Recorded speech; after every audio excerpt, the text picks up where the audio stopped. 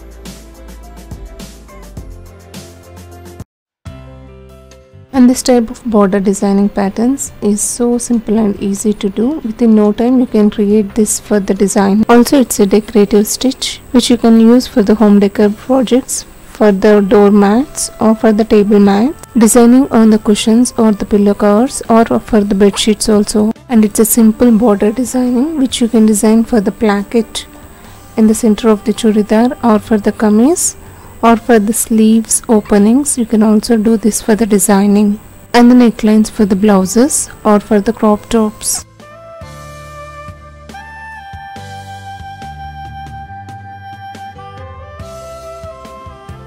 And this is how finally it looks.